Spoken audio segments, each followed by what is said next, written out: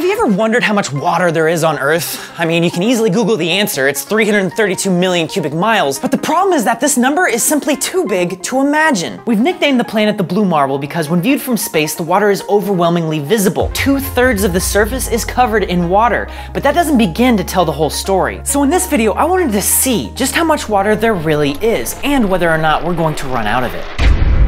If you could remove every drop of water on Earth and form a sphere with it, how big would that sphere be? Now you might be thinking that it would probably be larger than the moon because we have a lot of water and the moon's not that big. I mean, look at it. It's literally just sitting there on the Earth. Yeah, good sit. All right, so what size are we talking about here? It would be this big. Which might be a little smaller than you're expecting. However, what you are seeing is all of the water on Earth. All of the oceans, lakes, rivers, glaciers, aquifers, clouds, and even the water in all living things. It all forms a hydrosphere small enough to be a moon of our moon. But how is that the case? How is it possible for that tiny little sphere to cover so much of our planet in water? Well, the answer is that the Earth is relatively flat.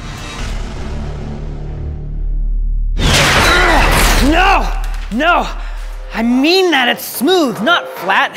You see, Earth may have very deep trenches and giant mountains, but compared to the width of the entire planet, the difference between them is basically nothing. You may have heard that if you were to shrink the Earth down to the size of a billiards ball, that it would actually be smoother than that billiards ball. In truth, however, that's a little bit of a misconception because the Earth would actually feel closer to 320 grit sandpaper, but let's be real, that's still pretty dang smooth. Plus, a little bit of water goes a pretty long way, as anyone who's ever spilled a glass of water certainly knows. Even a small volume of water can cover a really large area, and that's exactly what happened here on Earth. If Earth was the size of an apple, the oceans would be 7 times thinner than the skin of that apple. Now don't get me wrong, that is still a lot of water, obviously. I mean, yeah, it's 860 miles wide, but that means it's also 860 miles tall. That is 3 times further out into space than where the International Space Station orbits the Earth. But what is all of that? How much of it is freshwater versus salty ocean? Not much. Only 2.5% of all water is fresh. However, if you were to gather only the fresh water, it would still form a sphere 250 miles wide. That's twice the width of Florida, so take that, Florida, I guess. Here's the thing though, yeah, it's fresh water, but that doesn't mean it's drinkable liquid fresh water. Most of that is ice. You see, 61% of all fresh water is actually frozen in the Antarctic ice sheet, which is a massive plate of ice the size of a freaking continent. If you were to separate all of the ice from the freshwater sphere, it would look like this. That's a pretty hefty snowball. So where's the rest of the fresh water? Well, most of it is actually underground, and I'll get back to that in a moment. Obviously, we have lakes, rivers, clouds. Oh, permafrost, which is just frozen dirt. We actually have 3 times the amount of permafrost than we do in all of the lakes combined. Freaking frozen dirt. FFD.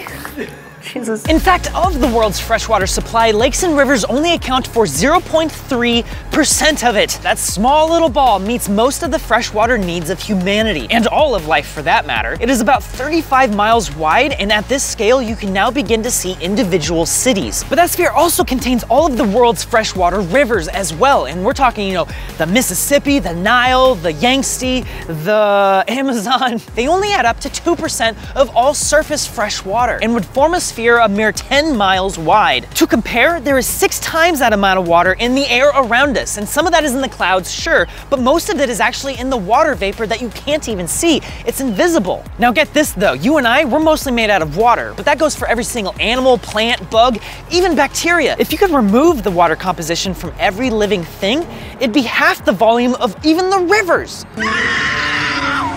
Okay, now remember when I mentioned that most of the water is underground? Well, if you were able to extract all of that, it would form a sphere 160 miles wide. However, we can only really use about 6% of that water due to a number of different reasons like accessibility and renewability issues with the source. The average American, for instance, uses about 90 gallons of water per day, which is 18 of these classic looking water jugs. And of course, that's divided between things like flushing toilets, bathing, cooking, washing, etc. It all adds up. However, where we really use our water is indirectly, by eating it. We don't directly see it, so food, for example, uses a lot of water to produce, and beef in particular. A single pound of beef requires 1,800 gallons of water, which is 360 of these same water jugs. And And I realize that might be hard to believe because it doesn't seem physically possible, but don't forget that cows, they eat a lot of corn, and all that corn requires a lot of water to grow. It's kind of seeming like there's not really that much water to go around, and yet humanity uses a lot of water. So are we going to run out or not? And the short answer is no, but there's not an actual simple answer to this question. It is estimated that humanity uses 4 trillion cubic meters of water per year, and that comes out to a sphere that's about 12 miles wide. Every year. See, the real problem here is water scarcity, not whether or not we're gonna run out of it. There's a lot of water left. The original point of this video was just to kind of show how much water there is on Earth. I thought it'd be some sweet visuals. I didn't even plan this part of the video. I haven't written anything for this. I'm just kind of talking now. So if you're wondering what kind of things you can do to help solve this problem, well, the first step is simply to be mindful of your water usage. I'm not asking you to become vegan. I'm not vegan. I love beef burgers. However, that being said, I've kind of fallen in love with the Beyond Burger. It's plant-based and uses 99% less water than its beef counterpart, and honestly, it's really hard to tell the difference. The one from Carl's Jr. is pretty solid. This isn't sponsored, I'm just saying. So yeah, I'm just simply asking you to be more mindful of this as a problem. Maybe share this video with your friends. Yeah, I'm just glad you watched it. I'm tired. This video comes out tomorrow, and we're doing a merchandise push. Check this out. Over at Quarter Digital, that store, we put this really cool hoodie up for sale. And it is so comfortable, it sold out in the first day. We decided to bring it back for a limited run. Place your orders now because you have until the end of February to get this limited edition item now. We are only going to make as many of these as we sell. Don't miss out.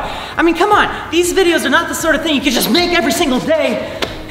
So thanks for watching, and stay tuned in the next video where I compare the size of buildings to that of Tom Cruise.